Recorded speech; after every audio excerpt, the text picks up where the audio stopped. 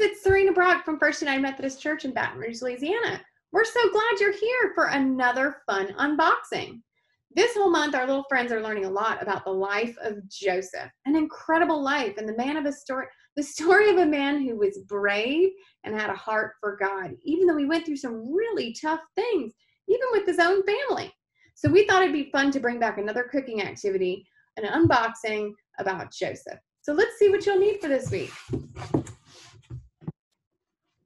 You're going to need your Bible. The story of Joseph can be found in the book of Genesis, or you could always find some children's books about Joseph, or there's always YouTube videos about Joseph as well.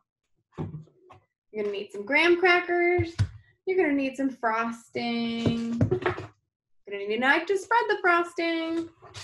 And you're going to need some colorful candy. So this could either be done with something like Twizzlers, Fruit by the Foot, some gummy snacks, M&Ms, or if you want to go the healthy way, you can find fruits of different colors to use to decorate Joseph's coat with these items. And not only that, but we also have a fun extension activity that involves coats and colors, building Joseph's coat of many colors. So we hope that you have fun and that your family can do this on your time and what fits your needs and your schedule. And we encourage you to like and share, and we'd love to see your pictures.